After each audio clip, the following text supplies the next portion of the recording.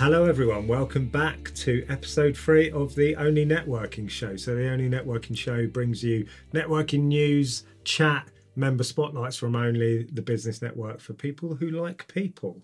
I'm joined by my co-host and wife, Kelly. Hello Kelly. Hello everyone. You all right? Yeah, good. All good. We've got a special guest, Alice Fewings. Hello Alice. Hello. Thanks for LinkedIn having rock me. star. Thanks, I try. Knows a thing or two about LinkedIn. So Alice is our guest on Only Talks this month, talking about building a global network on LinkedIn. We've got her on the show today. She's going to get involved in the chat and we're going to have a little interview. Lovely. Find out a little bit about you. So fantastic. Kelly, news. Great British Entrepreneur Awards. British Entrepreneurs, yes. We didn't win, we're not bitter. Not as bitter as we were last. No, we joke. Yeah, what an experience. So very lucky to be in the finals 2 years running. This year we were Family Business of the Year finalists, which obviously was amazing for us because if you don't know, husband and wife, daughter works for us, my mum works for us. We've got a charity because of my other daughter, etc., etc. So very much a family-run business, but also we call it the Only Family. We try not to talk about that too much because it sounds a bit twee, but our members always say how it does feel like a family community spirit. So we were really excited to be up for that award, and it was in person. So Grosvenor House in Park Lane, fantastic. We were sat at home last year. We got dressed up, posh frock, went for the weekend, and it was fantastic. I mean, 1,200 people, gorgeous setting. Brilliant event. We didn't win, unfortunately, but we were up against some cracking competition. And to shout out really to our table, we were really lucky to have Steph Ellswood from Shop Sustainable and her family, Steve Ellswood, Treacle 7, who we met last year. Yeah, just the loveliest family. And we were like, this is a great omen because Family Business of the Year Award, we're sat with a lovely family. Unfortunately, no, but there you go. But it was lovely to have those guys there. And I mean, Steph's award was up for Young Entrepreneur of the Year award. Wow, that category. That was... The calibre was ridiculous, huge, wasn't it? So, there were real brands there as well. I mean, when you're seeing brands that you think, oh, I see them in the supermarket, you realise that this is quite a legitimate thing. I do worry a little bit about Steph because I said, oh, is your family quite like Succession? And they hadn't seen it. If you haven't seen Succession, they're a very successful family, brilliant show, but they're not the nicest people. So I hope you guys don't watch that back and think... That was an insult. Yeah, no, not at all. It wasn't meant to be that way for sure. But yeah, I mean, a wonderful evening and a real good chance to go out. Although... we did say when we left, interestingly, and obviously we champion online, we love everything online because it's just so efficient. But this year we met fewer people than we did last year being online because we were put into breakout rooms, speed networking. We met some amazing contacts that we still talk to now. And this year, other than who was on our table, we didn't really speak to anyone. Jenny from NetKnow, who's a connection through Only. And, congratulations to you too, Jenny, for getting into the final. But other than seeking those guys out, we didn't get an opportunity to speak. So, the world's still getting back to something, isn't it? That's partly logistical, and we'll bring you in a second, Alice, to talk about this online dynamic. But partly logistical, they combined all of the regional awards into one. So there was just a lot to get through, wasn't there? So there wasn't really any opportunity to get up, go and mingle with the tables. And people got quite restless because of that, didn't they? Because they wanted to go and talk to people. So I think there would have been more of that if they didn't try and pack everything in. But there is a definite shift in dynamic that we were talking about before we started recording about this. People don't know what to do when they meet in person now in networking. Yeah. You've got quite a clear view of this, Alice, haven't you? Yeah, I just know I will be super awkward if I go face-to-face networking again. I used to love it, but that was all we ever knew, wasn't it? And now we've been doing online for nearly 2 years. It's going to come up to. And I think I said earlier, it's just become like the new comfort zone, but a really good comfort zone, not one that's you think you shouldn't really be sitting in. Actually, it's a comfort zone that's also effective and it's good for business. Yeah, and I just always love online means you can meet so many more people than just the same 20 people in a room, albeit you do have good, close relationships with the people if you do see them quite regularly face to face. So absolutely. I'm sure there's a world for both. But it's the choice bit though, isn't it? And I think this is the thing. You put a load of people in a room together I think particularly if you've become used to online, which is really well structured. Yeah. I don't have to think, what am I going to say to this person as an icebreaker? Am I going to have, which we invariably will, the same conversation with everyone? Oh, have we met in person before? I can't remember. Oh, what's it like? Aren't you tall? What's it like coming out and meeting again?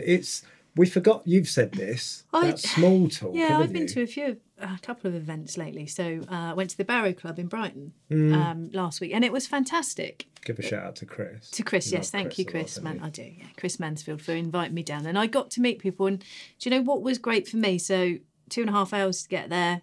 Walked in the room and people were saying to me, "Oh, you own ONLE," and they'd recognise me through LinkedIn. Perfect, because obviously my pictures on everything, and that was incredible for brand awareness. And I met everybody there was just lovely. It was great. The drive there, the 3 hours for the dinner, the drive back. Now, of course, if you're in Brighton, you knock 5 hours off straight away. Of course you can, but it's still half a day out. What have I achieved in that time? Now, if I look at it that I went and I met some lovely people for a lunch, and I've built a relation. 100%. Yeah. I did that completely. Yeah. And there were lots of people in the room when I said about online, they went, "Oh, no, you know, I've avoided that and I don't want to go down that route." And I completely respect that because it isn't for everybody. But if you want it to form part of your regular networking, you can't just rely on that because there just isn't enough hours in the day anymore for that. Well, you did the FSB event. Yeah. Hampshire and Isle of Wight. Give a shout to thank Tim. you for Tim for getting me on there, definitely. But you've said, or I probably met more people and made more connections that I would then follow up with via LinkedIn. Yeah. After that event as you did at the one in person. Yeah, definitely. So it's that thing, isn't it, about, okay, and we've had this conversation with people. Yeah, but I love meeting in person. It's my preference. But your preference isn't always the best business decision, is it? I think just be open-minded, isn't it? You go to do this for this reason, and then actually once, twice a month, I'd go back to the Barrow Club. It was lovely. Great food, lovely people, for a different reason. And I'm sure I'll make good connections there and they'll further that. But it's a mixture of what you want it to be, isn't it? Yeah, definitely. And I think also recognising in yourself what you, so like introvert, extrovert, that kind of thing, where you naturally do thrive. Yes. So even though I know I come across quite bubbly and smiling, I'm really an introvert inside. And I used to always be nervous when, even if it was going to my regular networking group before the pandemic, I would always feel a bit nervous and apprehensive of like, oh, I've got to stand up, all eyes are on me, that kind of feeling. And so when actually online networking came, I'm like, I'm in the comfort of my own home. Yeah. I feel completely safe because I'm in control of, you know, Zoom and all those kind of things. Yeah. And now I'm thriving in that environment, even as an introvert. So I think as well, sometimes finding where you fit and thrive is a really good thing. You don't have to be as loud, do you? You were saying to us before, you came to ONLE London, wasn't it? Yeah. One of our newer groups. And you did really well from it, even though you didn't actually have that much opportunity to speak. Like percentage wise, in, you know, the beginning bit, we had obviously had the 10-minute breakout room and at the end. So to the group, 2 minutes of talking, 3 leads off the back of it. So yeah. Just shows you. If you know your proposition and come across well, this is what you can achieve. One of the speakers at the event was Stephen Bartlett. Really fantastic guy. He's the latest dragon. If you don't know Stephen, look him up, look up his podcast. He started in 2014. This gave us quite a lot of encouragement, didn't it? Because we had to remind ourselves, we started only in 2018 whilst running other businesses. We only really started it in earnest in 2019. And we're already mixing up with, you know, multi-million-pound businesses. He, you know, meteoric rise in starting in 2014. But he's still really humble, isn't he? He's still, you know, really trying to help other businesses. But the bit that stood out for me, he said, if you're gonna, he's always asked, what's a good business owner? Who's going to make it? And he said, you need to be optimistic. You need to have a continuing sense of why you're doing it, because otherwise you just kind of fall off the track. And you need resilience to keep going when any other sane person would throw in the towel. And I thought that was brilliant because he talked about the days that they didn't think they could pay the staff, and that happened on an all too regular basis.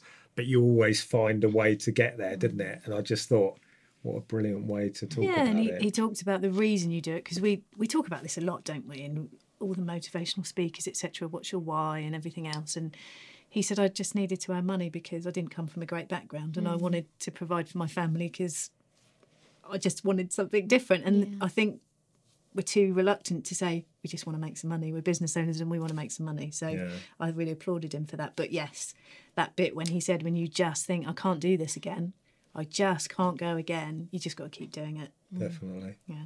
Any thoughts on Stephen Bartlett? Yeah, I mean, I've been following his journey for a long time. So, because he's definitely got a lot more well-known now from Dragon's Den. I was saying I saw him on This Morning the other day. He's got a podcast with really good guests on it, really interesting discussions. But of course, he's a social media person. So I've known about him for quite some time. And I think one thing he always taught me was he's very generous with his content. So the advice, the top tips, the strategies, obviously the motivational quotes, things like that. But he's always given to his audience, whether it's on Twitter, LinkedIn, you know, whatever social media platform it is, he has been generous with that. And I think that's helped to build the following and, of course, then his business. So, yeah. He built a community, didn't he? I always think he's a bit like Gary Vaynerchuk, like a UK version in terms that he gets there. If you don't talk to people, you can be the cleverest content person in the world and output all this amazing stuff. No one really cares until you get into the engagement side of it. So, fantastic. And if you look at his post, when he gets loads of comments, go and look and he's replying to people. And I think that always shows the quality of the person that's looking to build a community, not just put a post out and get the likes and the comments. He's there to actually listen, learn, and show people that he's the person that's doing the content creation. So, well, even at the event, and he's got no reason to do this anymore. I mean, he's got his money, isn't he? He's done so well.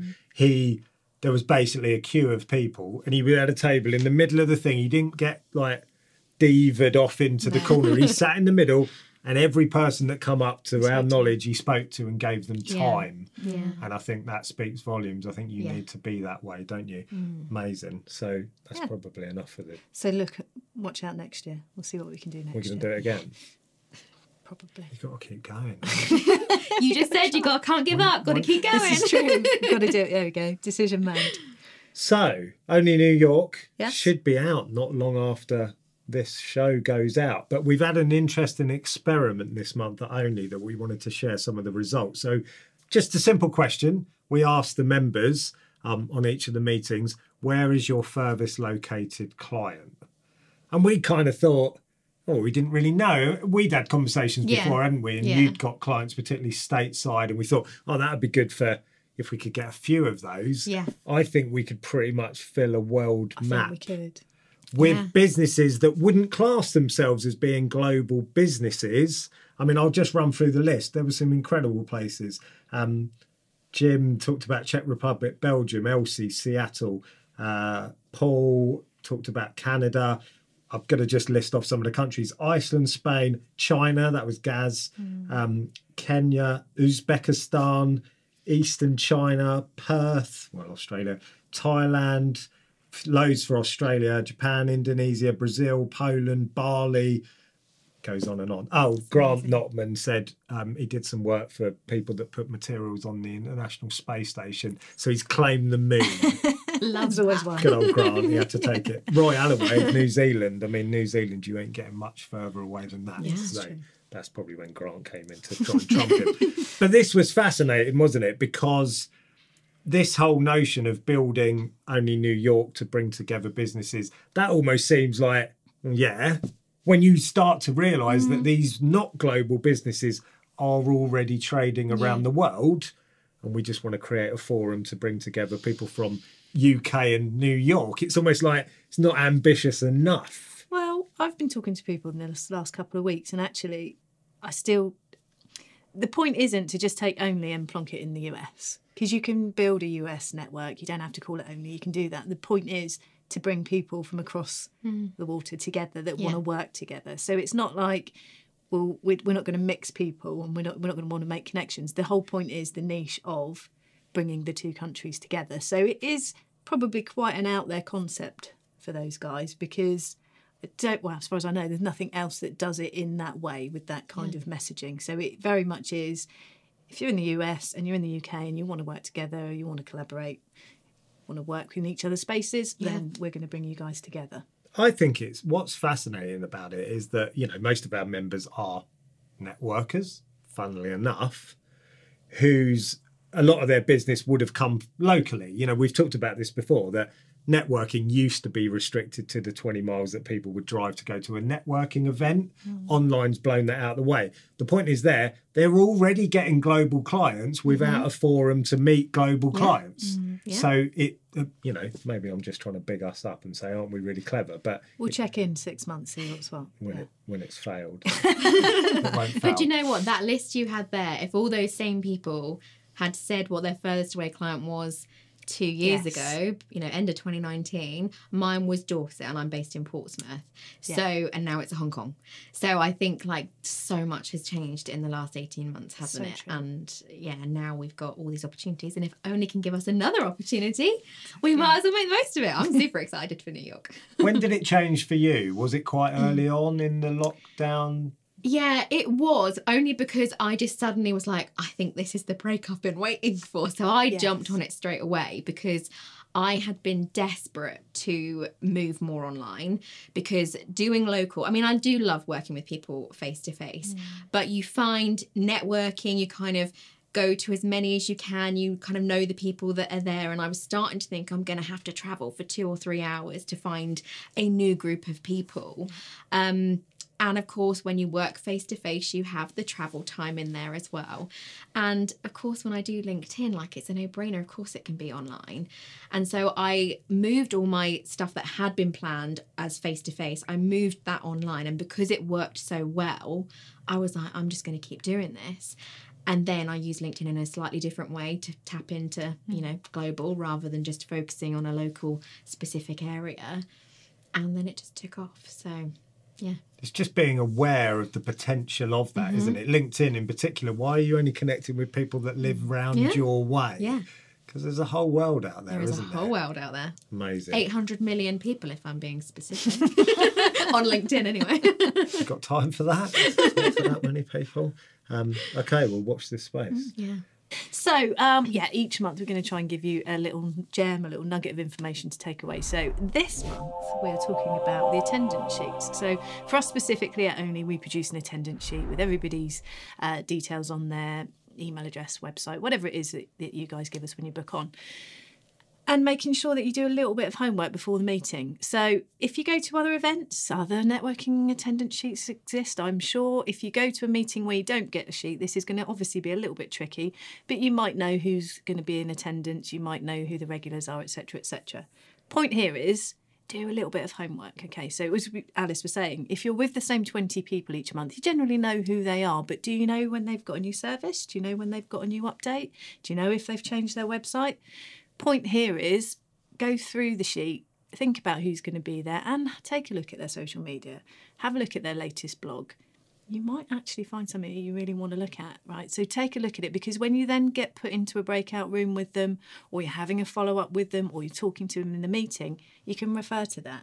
And we all want attention, guys. We all strive to get attention. So as we always say, what's the best way? Give attention to gain attention. So if you're in a breakout room with somebody and that morning you've read a bit of their blog and something's resonated with you, tell them, because they will remember you because you've read their blog and you've mentioned it to them.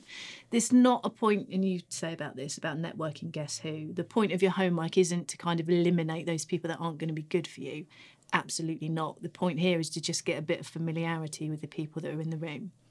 When I host a meeting, I'll go through and I'll look on LinkedIn to see who's coming, and I'll recognise them when they come into the room. So it automatically makes me treat them a bit differently because it's somebody that I'm expecting to see and it's not out of the unusual for me. So it's so obvious, isn't it? And I thought about when you said about this earlier, and I thought, you do have to avoid that tendency to cherry pick the person that you think they might be a lead or a potential referral. But if you're being a little bit cynical about it, if you go onto a networking call and go, oh, hi, Alice, oh, it's great to meet you. I read your blog the other day, and that point that you made about the 3 steps, you will immediately leapfrog that person in your sphere of attention. Be the same with Andy, wouldn't it? Oh, Andy, that video I watched at the 6-minute mark, that little cool little bit that you did, Andy's going to bristle up. Well, he's literally doing it now. It was 5 minutes, actually. But you get the point, don't you? It is such a good way to make people... I'm quite amazed often when I have a one-to-one with people who go on to that one-to-one and don't know anything. Yeah. I'll always, even if it's 5 minutes before, jump on their website and say, oh, that looked quite interesting. I didn't know you did that. And it's just a really good icebreaker, isn't it? I just think it's common courtesy, isn't it? You know, if somebody's going to take the time to talk to you, you kind of need to know what it is you're talking to them about. Even if it's for no other reason than if it goes a bit awkward and you don't really gel, you've got a common ground. So that would be our tip for kind of this month, is just to do your homework a little bit. And particularly for those people that you do see a lot of the time, see what's going on, what's new for them. Is there something you can help them with? Is there a connection that you're seeing them trying to look for that you could probably help with? So yeah, do your homework and see who's going to be around and find out a bit more about them. So for the final part of the show, we're going to speak to our special guest, Alice. I've got a little bio for you, Alice. It's a very short one. I'm going to add a bit at the end because it is too short. Alice is a LinkedIn coach, stroke trainer and profile writer. She is the host of the LinkedIn Collective and she helps business owners win on LinkedIn. And she's also, if you've ever been on an ONLE meeting, a constant ray of sunshine. She's always smiling, which does in itself do quite some good because people tend to pay attention. Anyway, welcome, Alice. Thank you. Welcome to the show. I've got some questions for you. Hit me with them. So, obviously something to do with LinkedIn. Yeah. How did it come about? What's your career path? Okay. We did say earlier, don't start at the age of 5. Okay. Unless it's particularly It's not my entire life story, pertinent. but all right. So I've always, career-wise, always been in marketing communications. And I think I was most interested about relationships, storytelling, and the impact that when you put those two together, what it can have. So I worked as a press officer on the Olympic Games in London in 2012. And for me, that was the time when I saw that impact that had been happening. So, you know, I had this incredible opportunity to work with media outlets across the whole UK and even further. And I got to tell all these different stories about the game. So I was working with a charity as part of the game. So we had all of these amazing community stories to be told. What a time that was as well. Yeah, that best was an amazing time. Literally incredible. And I mean, I could do you a whole show on all the different stories that I had from that time. But I think doing that just made me know how much I loved communications. So off the back of London 2012, I then worked for Hampshire Fire and Rescue Service. So I was in their press team. And that was when social media was evolving. So they had got Facebook when I joined, but I brought in other social media channels for them, trained up lots of firefighters to use like local Twitter channels so that they could engage with their community. And yeah, it was just a really good time to, again, bringing communities together, seeing the power of messages you could get out there and the difference it would make in your communications. And so then 2018 came knocking and it was a great time for me to go on my own. And I will tell this bit of the story because I think it's important. But when I first set out, because in my previous roles, I'd done press releases, copywriting, social media, media training, like I'd done so many different things. I thought, well, if I offer all of them, then I must get a business take off the ground because, you know, people all want different things. But because that was such a hard message to sell, all those different things, I really struggled at the beginning. And it was only when I took a step back and thought, okay, so social media seems to be where most of the questions I get, like in networking, the discussion points I always had were around social media and people struggling with it. But then even within that, it was about LinkedIn because the other social media platforms, lots of people did in their personal lives, like Facebook and Instagram, and they kind of understood them. It was just content creation was still tricky. But LinkedIn was the one that it's like, I would need to be perfect to be there because it's the business platform and I'm just too scared to do it and I just don't know how to make the most of it. And I thought, well, LinkedIn's my favourite one. So why was it always? Because it's changed a lot. We'll talk about that in a minute. Yeah, it wasn't always. So when I studied journalism at university and it was my lecturer there when LinkedIn kind of first came out and she was like, you all need to set up a LinkedIn profile. And I remember looking at her going, I don't want to. I really don't want LinkedIn. It's never going to go going anywhere. And here I am, the irony. But yeah, so at this time when the business was, LinkedIn was definitely my favourite, because I think it had become my favourite because of what I'd also got out of it. So all the new connections, the networking, the leads I had started to get had come through LinkedIn. And I was like, this is the perfect platform for business owners who want to network, who want to meet other business owners. This is a no-brainer. Like, it's not got all the noise that a lot of the other channels, social media channels have. And I was like, I could really support other people here. And I just niched down into LinkedIn. And even within that, you know, about how people can use it free, organically. And ever since then, my business, I think the message has been much clearer to talk to people about.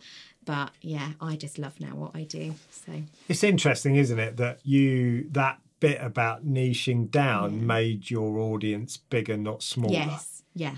Was absolutely. That quite quick because people had something to hook into? Yeah, I think the important thing was I hadn't just picked what I loved. It ended up being the thing that I loved, but I'd been listening to people. So every time I'd gone networking, I was paying attention. I used to write it down as I used to go out of the networking meetings, like the things that people had talked to me about.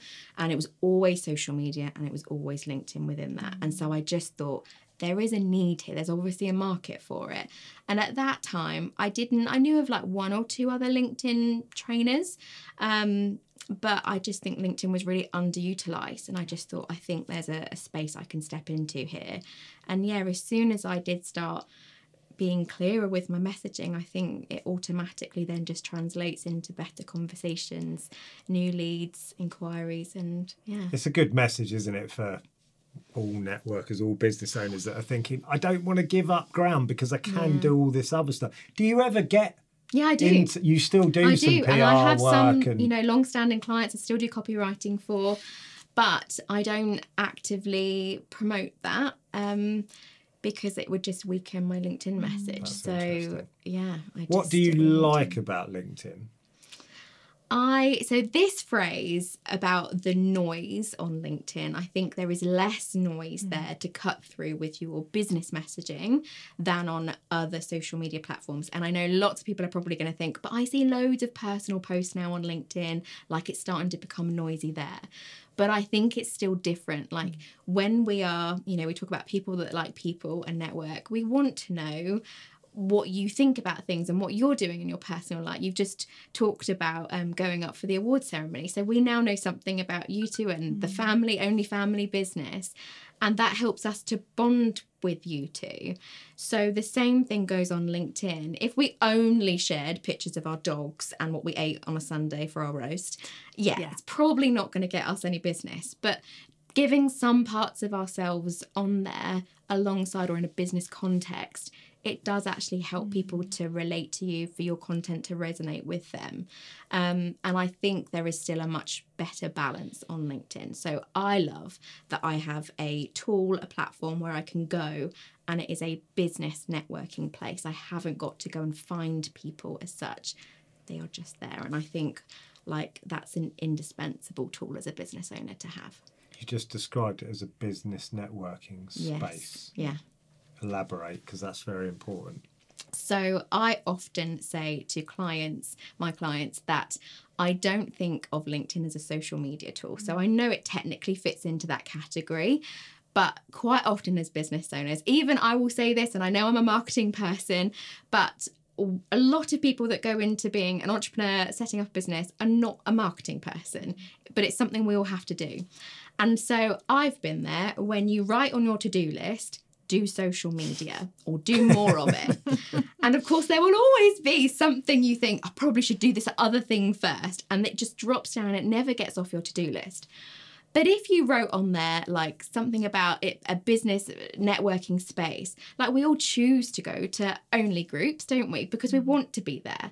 So if we can describe and put in our head this approach to LinkedIn, that it's a really good place to go, it's healthy for our business, it's a fun place to go, we can enjoy creating content, then actually like just calling it something different can be just that mindset shift that we need. So it's like the office chat, isn't it? You know, what we used to have. I mean, if you think of it in terms of, someone was saying about the fact I don't get shown information that I necessarily care about. I want more business stuff. But aren't I right in thinking that LinkedIn gives you what you ask for? Yeah. So if you keep engaging or lurking, I mean, I'm assuming it can tell how long I read a post. It does. Even if I don't engage with it. So if I'm just constantly being shown, oh, there's another argument about so-and-so, or people going, oh, it's not another poll.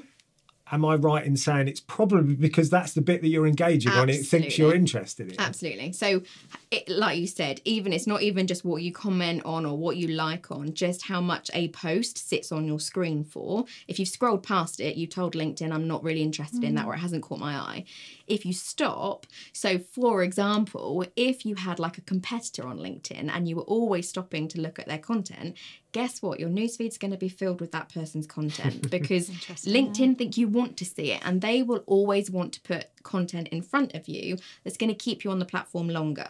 So if you've started to see lots of polls, well, guess what? If you're probably engaging on polls because they're super easy to do that with, LinkedIn think you want to see more polls, so they're going to give you more of them. It's like people used to moan about, oh, the Sun and the rubbish they print, but you still kept buying it and reading it, didn't you? Yeah. Do you use LinkedIn the same as you do the other? Because I'm just sat here thinking, because I wouldn't look at LinkedIn at the weekend. Very rarely, unless I don't normally have the notifications on, but if I've gone onto emails and somebody's tagged me, I might look. But I'd probably wait till Monday to engage with it. Yeah. Are you like that, or do you, because you're so into it, do you use it as you would Facebook, etc.? Yeah, I'm a little bit of both. So definitely before, it kind of was a Monday to Friday 9 to 5 platform. And I had that mentality of like, well, I'll go in there in business hours. But now, like if you post on a Saturday and Sunday, it's probably going to get a similar reaction, post views as if you post in the week. And that is really different to how it ever used to be. If you used to post on the weekend, you'd get the audience that's there, but the audience would be a lot less. And now there's not really much difference at all through the 7 days. So it's almost like, well, if there are going to be people there, if you want to meet them, it could be a different audience that's there during the week.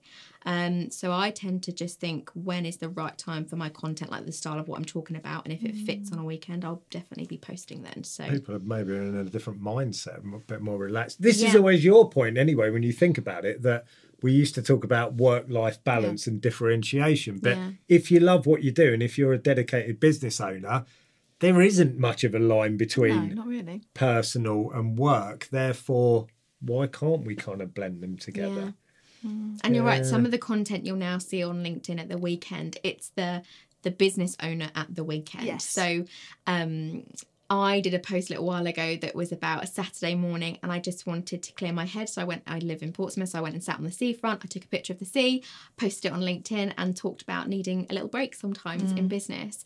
I'll see other people that have said what they're doing with their kids at the weekend, and how they're so lucky to have had their business during the week, is that they can now spend this time with their family. So you can be slightly more personal content, but it's still got that business angle to it. And some people don't want that, do they? But I do think it's becoming harder in business to completely segment the two. And it's just quite an old, outdated idea, I think, isn't it? Yeah, well, things have changed. But you saying that, I think the weekend stuff is like a roundup of the week. Yeah. What does a weekend like? There's quite often debates about, do you work at weekends and stuff. So yeah, it's interesting. It's changed loads in the last couple of years, I think, LinkedIn. What's the headlines there for you? How do you think it's changed? So I think it's changed in the number of people using it and how they're using it. And that probably sounds really broad. But so as a statistic, LinkedIn said April 2020, so literally as the world locked down, they saw a 2,400% increase in engagement on LinkedIn.